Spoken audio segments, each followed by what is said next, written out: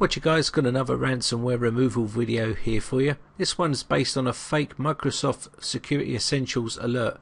Now this is fake, but if you are running Microsoft Security Essentials, then you could quite easily fall for this type of scam, because obviously it's flagged up and it looks exactly like Microsoft Security Essentials, and it's saying basically your system has been blocked for security reasons, and Microsoft Security Essentials detected potential threats.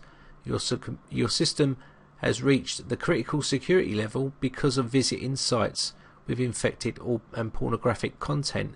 Now basically what they're doing here is trying to lure you into paying for something that you don't need.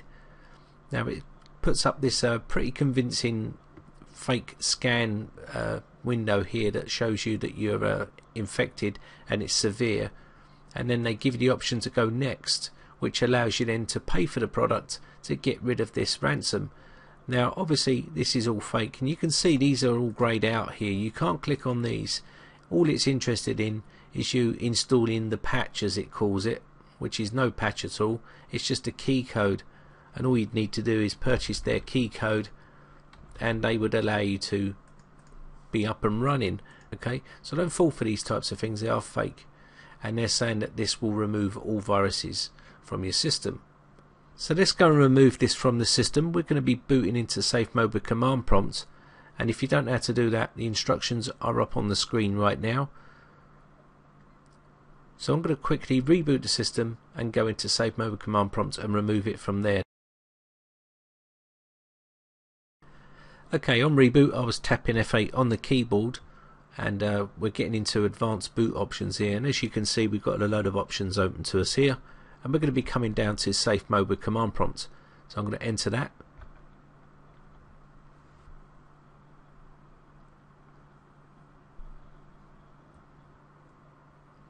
Okay, so we're at safe mode with command prompt here. I'm going to type in explorer.exe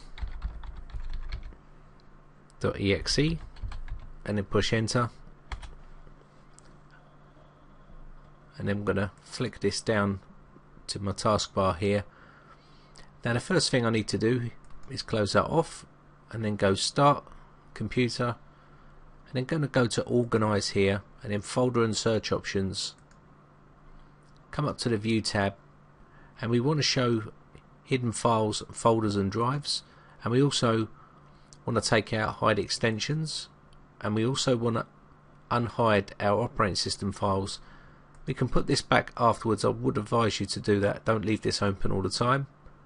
I'm going to click OK here. I'm going to go into the C drive, then users, and then we're going to go into the actual account that's infected. In this case mine's called Britec. Yours will be called whatever your account is.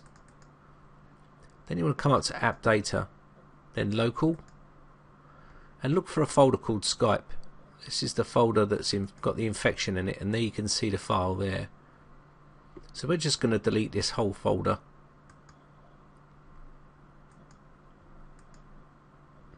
We're going to the temp folder here. Just delete anything inside here.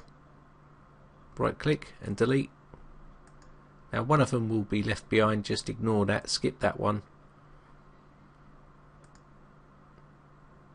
Okay, so let's close this off.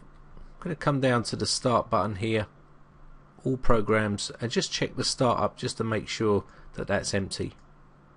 That is now empty. That's okay, that's good. So now we've done that, we can now close off our operating system files, hide those back up.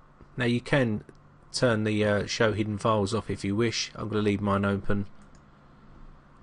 And what we're going to do here now is just reboot the system and then run Malwarebytes once we've rebooted. So I'm going to close off this command prompt window and reboot the system.